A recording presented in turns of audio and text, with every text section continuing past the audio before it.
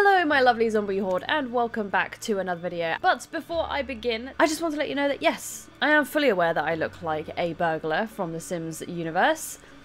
And I don't care. I like this t-shirt. It's one of my favourite t-shirts to wear. It's super comfy and I enjoy wearing it. So I will continue wearing it no matter how many people ask me where my swag bag is.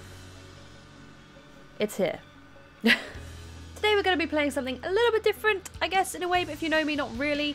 I am a huge fan of horror stuff, but I am also, I did a little whistle there, I am also a very big fan of true crime and crime games. I always loved playing like LA Noire, and I also had a CSI game on my DS at one point. That was a lot of fun. And I was very kindly sent a game called Rough Justice 84, which is basically a crime-solving game set in the 80s. It's kind of like a board game, so it's a little bit different, but it's also something that I really enjoy sort of doing. I really enjoy solving true crime and all that sort of stuff. I get the little murder mystery packs. I get those sent to my door and they're really fun. So yeah, let's give this a go and hopefully we can solve some mysteries. 80s style. I remember like it was yesterday. We came up together. Jim was a rising star. He took me along for the ride. Corruption in the department was an open secret. No way Jim was going to let it slide. Jim kept me on the straight and narrow.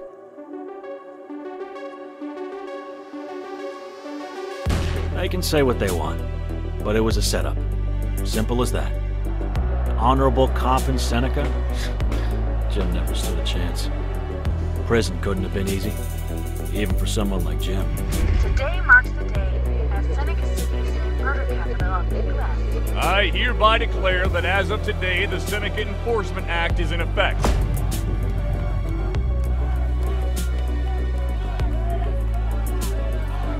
As your new DA, I can promise you this. We will turn the tide. In an unlikely turn of events, former Super Cop Jim Baylor has been exonerated.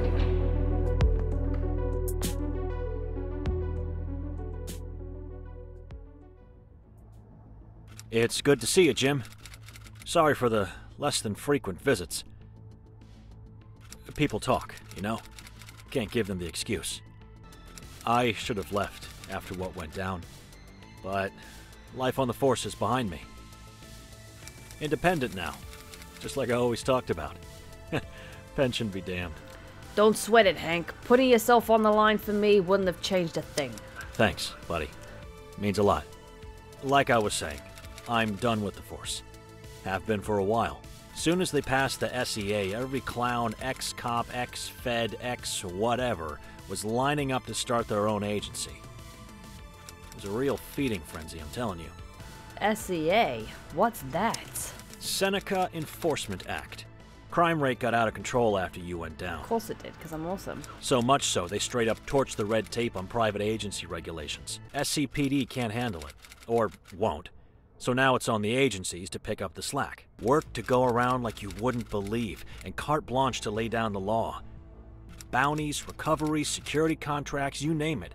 With the authority to bring in perps, asset recovery, access to warrants. It's wild, Jim. City's going to hell. But all that work? I had to take advantage. But you know as well as anyone, I ain't exactly the calm and rational type. Never been much of a diplomat either. Who'd you rub the wrong way, Hank? Some of the types I had to deal with on agency biz really bent me out of shape. I maybe torched a few bridges. I've known you long enough to know this isn't idle chit-chat. What's the pitch? You got me. I need you, Jim. I need you too, Hank. I just got out, Hank. Can't you clean up your own mess? Come on, buddy. I wouldn't be asking, but you've always had my back. Been that way from high school right through to the force. We bring out the best in each other. Okay, Hank. I'll help you out, but what exactly is the issue here? I knew you'd come through. Like I said, bridges burned, yada yada yada. Long and short of it is, some big jobs fell through, and I'm short on rent for the office this month. How short are we talking, Hank? Short, but it doesn't matter. I've got a thing or two lined up. When they hear Jim Baylor's calling the shots, they'll eat it up. Calling the shots? Your name's clean now. Client don't like me, but with your face on the agency, that changes things. You pull off a few jobs that restores trust, you know. This is a one-time thing, Hank. For old time's sake, and sticking your neck out during the trial. Penny and Larry keep the lights on. They deserve better, but don't tell them that. The place would fall apart without their support. Anyone who can put up with your nonsense is a special kind of person, Hank. True though that may be, who can say no to this face? Apparently not me. Anyways, this is the agency. Not much to look at, I know, but like I said, it's a fixer-upper. Oh, these are your currently available funds. First, you need to hire an agent. Click plus to access the agent. Ah, okay. So I'm running it. So he did say, oh yeah, I'm calling the shots, so I guess I'm the big boss and I've got to assign agents to the case. Interesting, okay. You're hired. There we go. On my way. You can pause, continue, or fast forward anytime. Time is automatically paused when a panel is open. There she goes. She's on her way. Look at her go. Look at her go. I'm bored. Tensions are running high at the film studio and Agent Sanchez is feeling the pressure. The general consensus is that another arson attempt is imminent.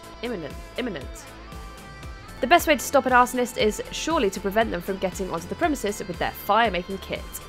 Watch security tapes, sift through old security footage for clues, empathy, man the security station and search for dangerous incoming items, perception. Ooh, we'll do this. Oh, the dice roll mechanic for security cases is referred to as 4 and up. This means that a 4, 5 or 6 is required for success. Oh, so it's kind of like Dungeons and Dragons, I think. This is going to be hard if it's just based on luck. Oh my god. Oh, I got a 4. There we go. That's it. Not all slots are filled. Are you sure what to... What, how am I supposed to fill it? I haven't got anything left. Failed. Yep. Yep, thanks. Cool. Good job, Charlie. You've probably heard about the rash of bank robberies lately. It wasn't me. We need an agent to go undercover. Oh, crap.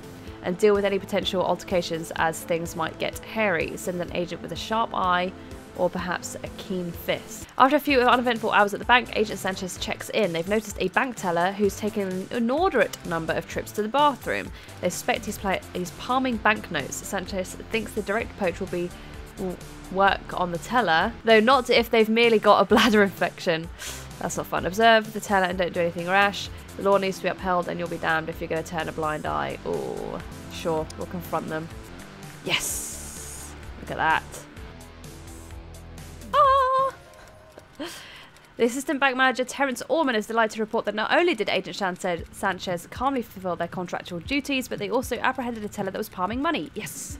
The teller denied it and tried to run, but your agents were on him like hands on banknotes. The stolen cash has been returned and the teller is out on their ear. Good riddance, were the manager's parting words. Let's get our reward. Nice. Nice. Contract done. Contract done. Come on then, Dick. You're hired. So using the arrows on the monitor, match the shoe based off of the print. Oh my goodness. Okay. So it looks like it's like this.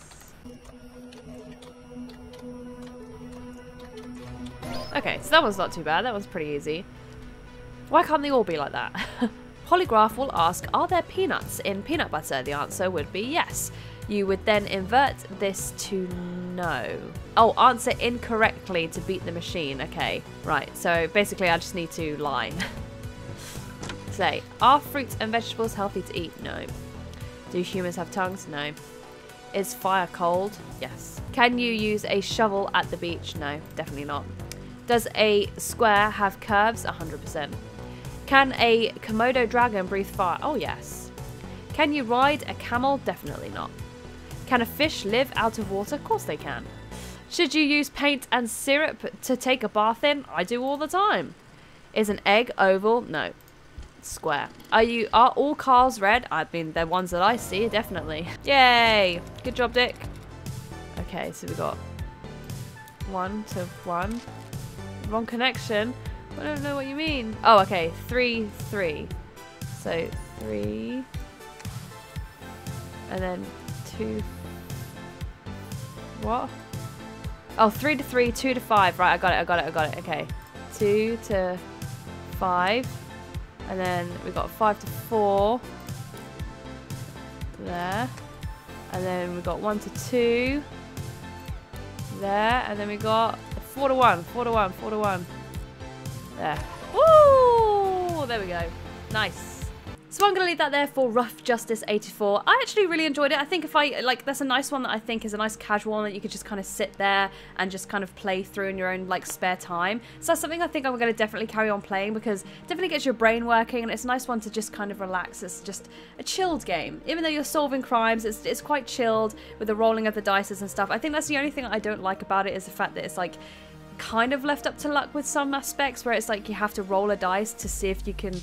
if your move is going to be successful. I think that's probably why I never really got into like D&D because it's just like I want to be able to use my skills to be successful. I don't want to leave it up to luck, but I know that it is technically a board game, so that's just par and parcel of what that is as a game. But I really enjoyed it. I think it was fun. I like the characters. I like the 80s set up to it, and it's fun being able to sort of do the little mini games as well. I really actually quite enjoyed doing the little mini games. That was a lot. That was probably the most fun part for me.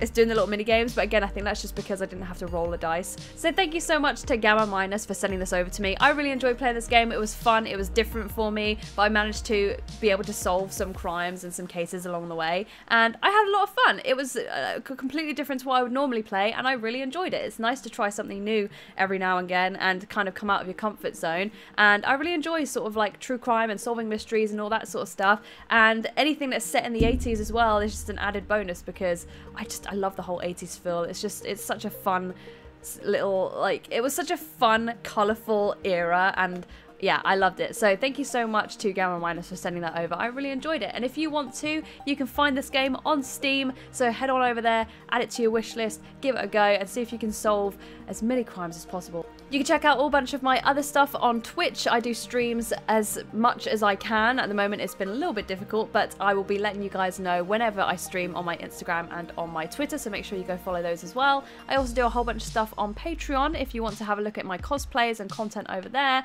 But there is a link tree down below which has pretty much everything over there. So if you want to see what sort of stuff I have, what sort of socials I have, everything is in that link. So check it out, and hopefully I will see you on a different platform. But until next time, thank you guys so much for watching. I'll bid thee farewell, and I'm going to go rob a bank. Bye!